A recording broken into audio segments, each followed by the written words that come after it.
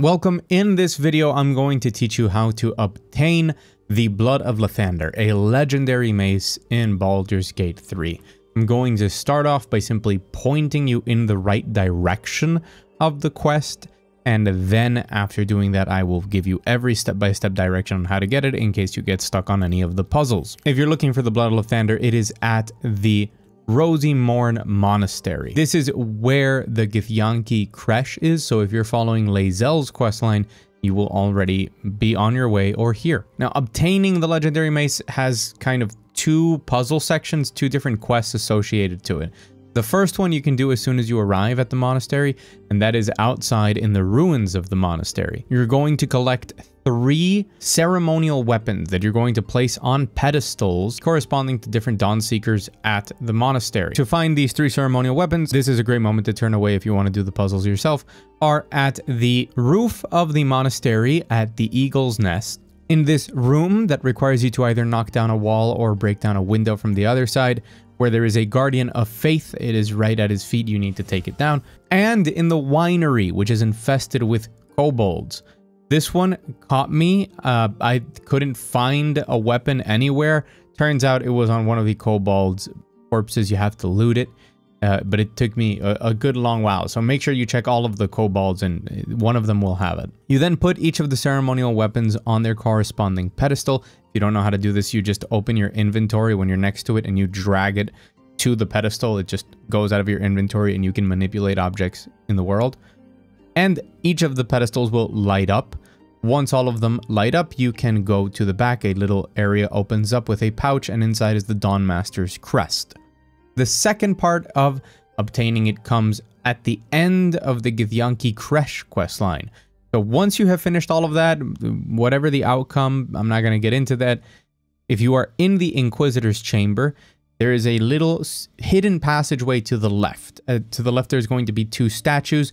You need to turn the one that's on the right towards the east, and you need to turn the one that's on the left towards the west, because they're for sunrise and sunset.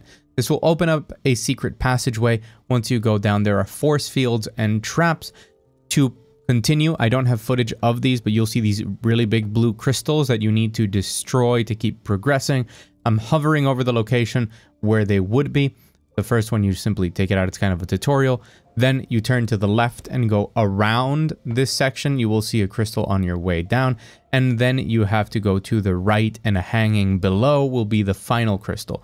You now reach the Blood of Lathander mace. The mace itself is really strong. It's a legendary weapon in Dungeons & Dragons. Those tend to be really important. It comes with radiant damage, a passive that damages fiends and undead if they are even within its light, and a level 6 evocation of Searing Light that is incredibly strong. If you're not familiar with Dungeons & Dragons, that's a really strong spell. That's stronger than anything that you get by leveling up or stuff like that. It's a really cool weapon. It's very valuable. I'm running a monk, so I get to use it, but it's a mace, so a lot of different classes can actually use a mace. As a fun little tidbit, Lathander is one of the greater gods of Faerun. He has shown up in other stories, campaigns. He's a big character in Dungeons & Dragons. He is represented with the sun, but he's actually the god of dawn because he represents the potential of a new day, a new beginning, kind of like the Fool in tarot. The Blood of Lathander is considered very, very important and valuable, and it's been represented other times as an extra thing or as a minor artifact. In this case, this mace seems to have been made by the Dawnseekers using 4 drops of Lathander's blood, which are kind of suspended, and had a whole process to put them into the mace. I think that lore-wise, that's really cool to make a sun mace with radiant energy that literally uses Lathander's blood to give it its power. But that's just me nerding out about lore. I hope this video was useful to you, that you learned something. And if you want more guides of all sorts for Baldur's Gate 3 and long lore videos, as well as coverage on all of the upcoming great games, make sure to subscribe. I'm Mug Thief, thank you for watching, and I'll catch you on the internet.